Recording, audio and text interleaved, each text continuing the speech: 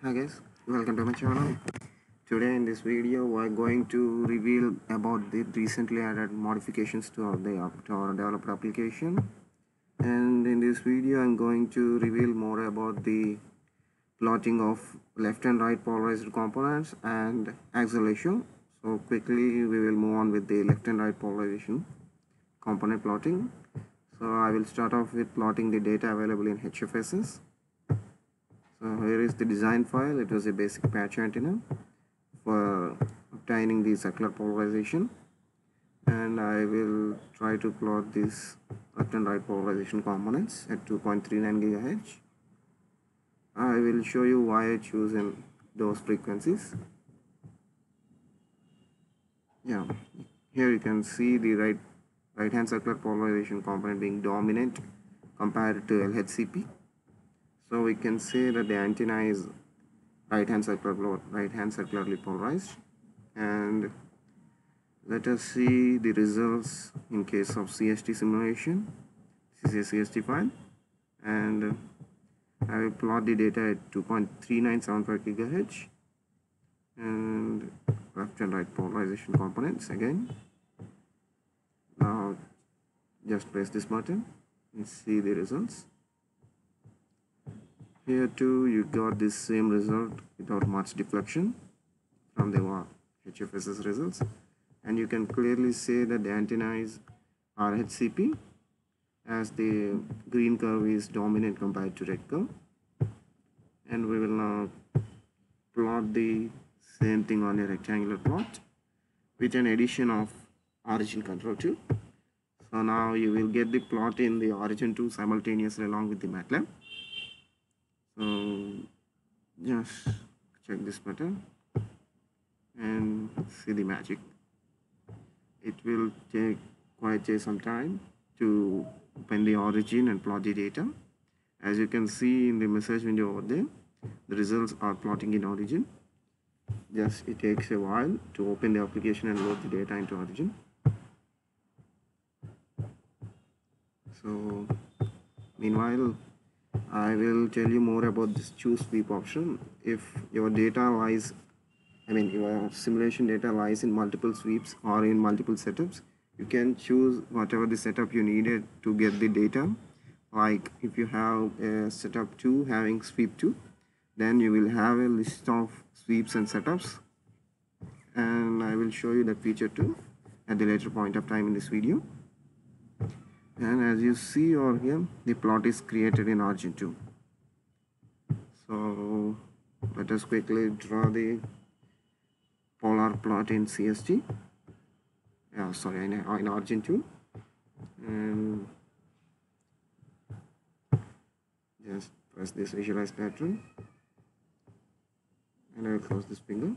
As you can see in the background, the LHCP and RHCP plot in origin also created simultaneously along with the figure in the Matlab.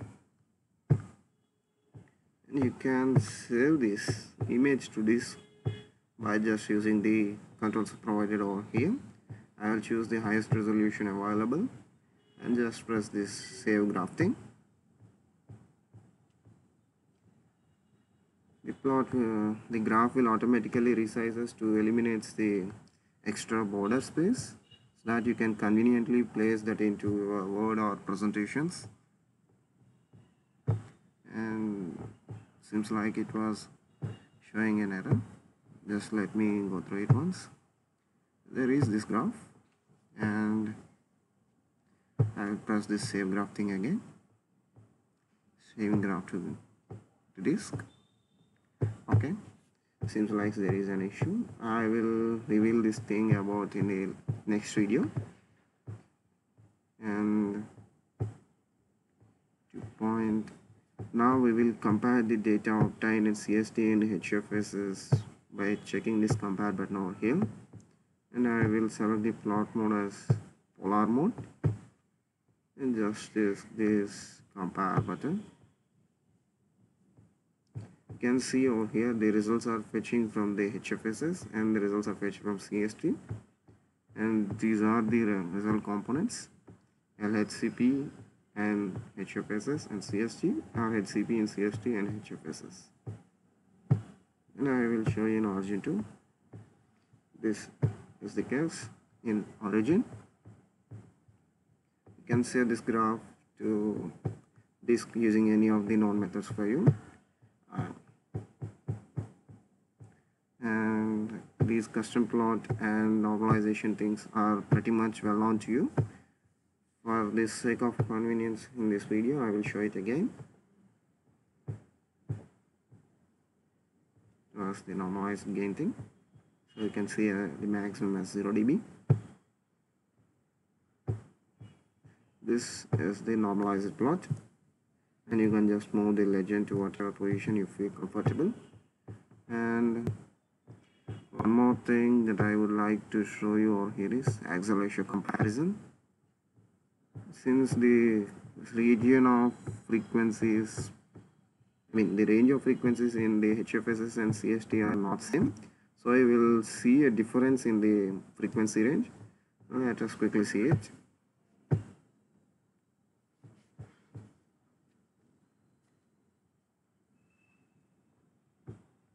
The results are fetching from HFSS. It may take a while, so you need to be patient, since axial ratio components needs to be fetched from all of these list of frequencies. It is quite acceptable to fetch those parameters. So the results are now fetching from CST for visualization, and soon it will be updated on your screen. You will just wait and watch.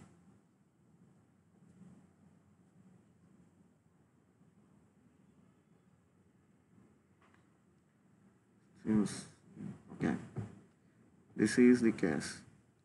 Since the CST data spans from 2.2 to 2.7, you can see the blue curve over a very short span, whereas the red curve spans from 1.5 to 3.5 in HFSS. You can set these controls too. I will show you through custom plots, and I will set the maximum of 0 to 5 with size of 1, and the X region will be 1.5 to 3.5 with size of 0.5, and the curve colors will remain same. And I will select this plot mode once again to fill with the default inputs that were required for the error-free operation in the application. This was this thing, compare button. The results will be made available in a few moments.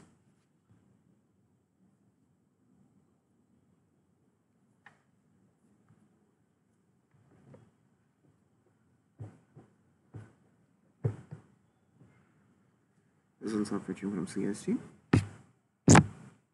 and it will be completed in a few moments. Again,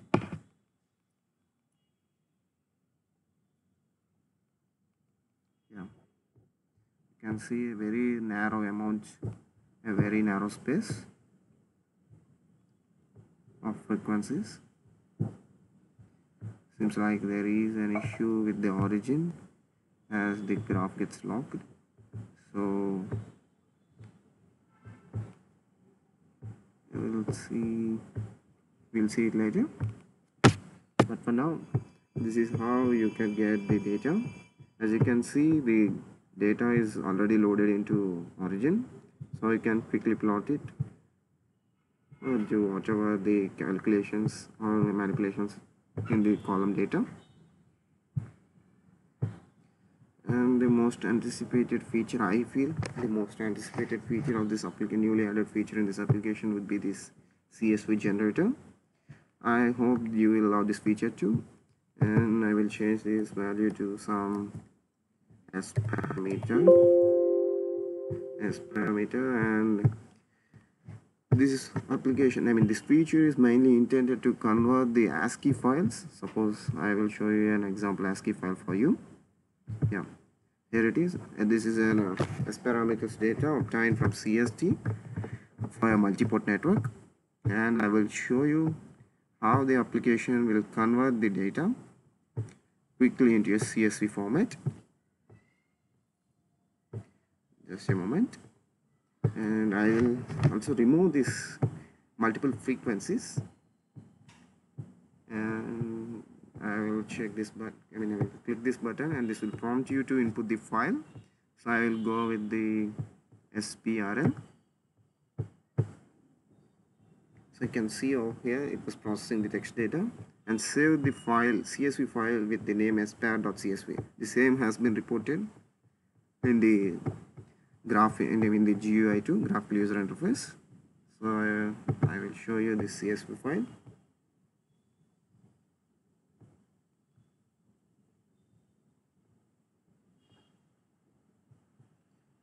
This is it. This is a four-port network, and you can see every label with 1,000 rows of data. Since the 1001 points is the default sampling size for any simulation, the saved data and this saved CSV file contains 1000 points. And we will quickly move on to another feature in the application. So CSV generator. So what if your file is in non-legacy format? So I will show you an example for non-legacy. So where it is, yeah, SPR. Suppose if your data stays in this mode, this is the non-legacy mode, you can get it in the form of legacy or non-legacy by seeing over here in the post-processing, import and export, plot data as key, and when you click this button you can see legacy, and I will call this currently displayed mode as the non-legacy, and real and imaginary and magnitude of phase. So does my application 2 contains all these applications: legacy, non-legacy, real and imaginary, magnitude of phase. And these far field and far field cuts will be discussed in the later portion of this video. And for now I will show you how it processes in the data, this non-legacy data. So I will uncheck this remove duplicate text to show what the application is removing, and give this file as input, SPR and SPAR. Since I didn't change this name, it has overwritten the existing data, and I will show you what was not removed from the file. You can see the multiple frequency columns. This has been removed. When you check the remove dupex, so it will literally telling you are literally telling the application to remove these duplicate columns in the data, so that you don't need to frustrate or you need to panic about the unnecessary data in your file. And another mode will be real and imaginary. Here is the case. I will change this file name. You will be having an additional data of impedance data too in the case of real and imaginary exportation. Yeah, as you can see, S11 real part, S11 imaginary part, along with your reference impedance being to be exported to disk. And coming to the application point, if you check this box, it will include those columns in the exported file. If you uncheck this, it will just simply discard those points. For the sake of simplicity, I will check this remove duplicate X, and again I will input the data file sprckrem, and here is our CSV file. As you can see, S11RE, S11IM, all these happen within a few seconds, like a couple of seconds it would take maximum, since it is only a 4-port network. If it is 8-port or 10-port or 20-port, it would take considerable amount of time to convert the file, to convert the data. So for you understanding, now I will check this part. I will check this button to show you the variation, and rename this file to C, and check this, again press this button and input the file. As you can see, as parameters IMC, it just includes the reference impedance columns too, since you set to the application, so it will do that. And reference impedance, that's it. Then moving on to the magnitude of force is very much similar to this type of, very much similar to the real and imaginary, since in the place of real and imaginary data you will be having magnitude and phase of the S parameters in the exported file. As you can see over the screen, the file literally containing the same, and I will just try to convert this into the magnitude plot, into CSV format, and just press this button, again input it. You can have your file in the disk. Since I said to application to keep these impedance columns, it just kept them. If you don't want your impedance columns, just simply uncheck this box and again give file as input. That's it. See, there is no impedance columns. Simply there will be only magnitude, phase columns only.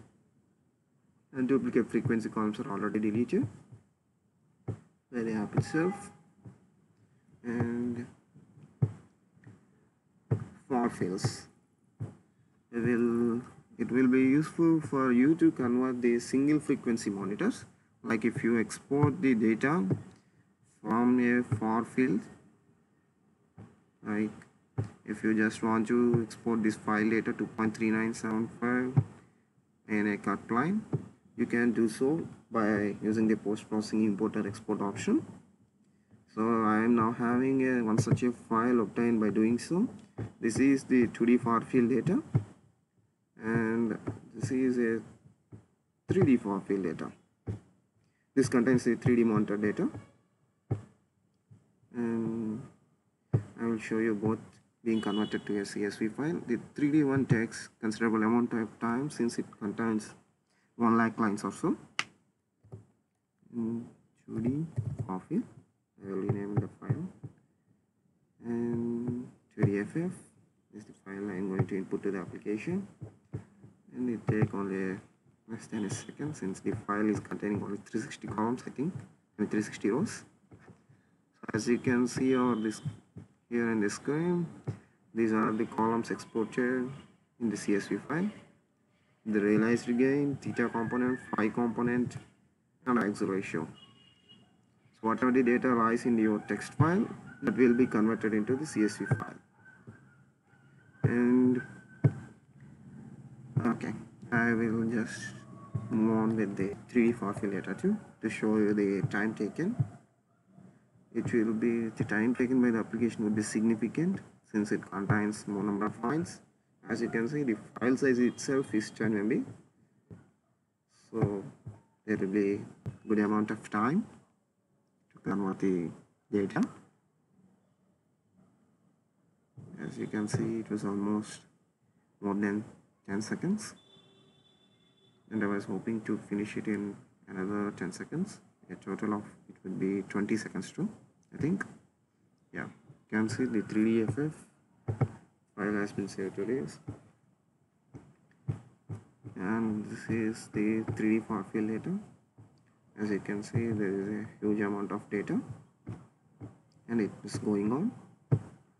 So I was just simply closing it and moving on to another feature quickly. This far field cuts. So this custom control will enable you to select those columns of the data. So let me firstly show you the example of this far field cut data. This is the data you will obtain when you export the far fields from the cut planes. It seems far field cuts. Let me quickly evaluate it. I will just go with the phi 0. Phi 0. And okay, let's check. Step width of sweep angle 105 degrees. So it will just quickly enumerate over all the far field monitors contained, and we'll update the folder accordingly. Meanwhile, we will explore this text file. So this is a file exported from one of the antennas, and it contains the data ranging from 2 to 7 GHz, I think.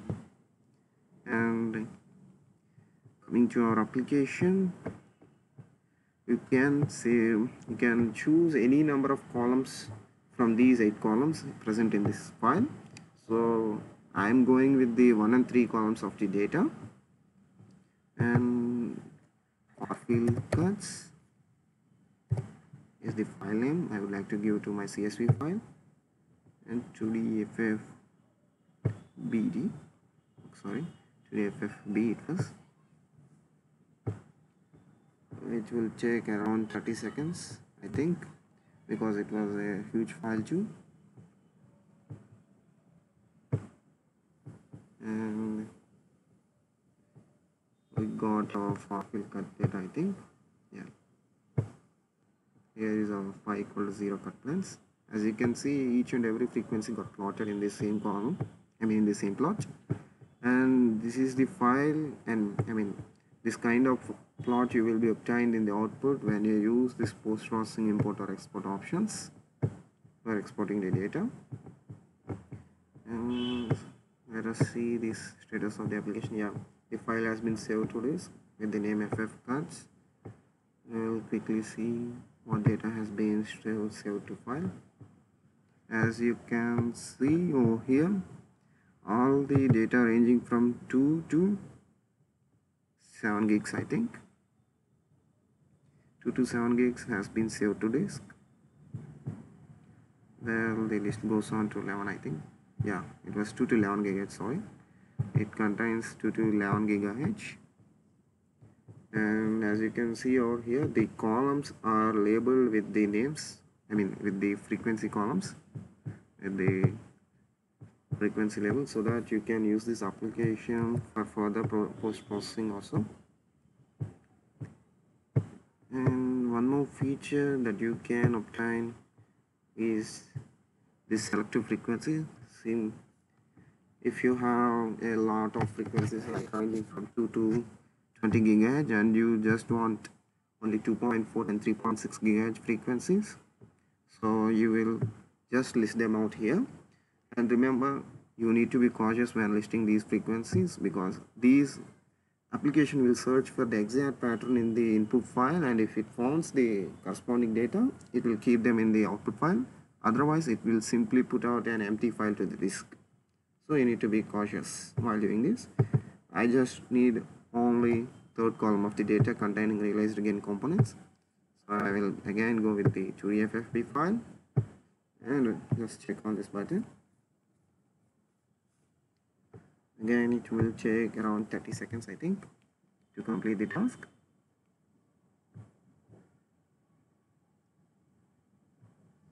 Okay, so the app is saying that none of these frequencies exist in the data. So we'll just see whether the data is exported or not. Yeah, it doesn't. And let me see what are the frequencies existed: 2.36 and 3.395.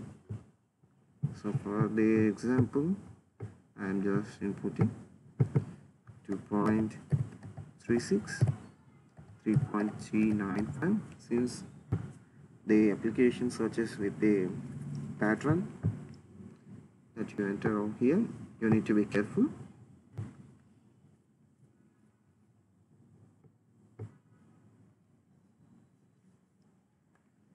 And the next data is processing. I think this time it would work. Yeah, the file has been saved to disk. I think only 2 columns of data will exist in the output file. So as I said, there is only 2 columns corresponding to the third column of the realized gain component, with the frequencies being sorted to 2.36 and 3.395 gigahertz. So you can say these two are a typical kind of filters that you are applying over a large amount of data. First, you are sorting out, you are filtering 8 columns of data containing theta, phi, and realized gain or acceleration, and choosing whatever the column of data you needed. And again, you are filtering the data by selecting these frequencies. And yeah, that's it. These are the features that I would like to demonstrate in this video. So thanks for watching. Do like, share, and subscribe to our channel for more interesting content. Bye for now, guys.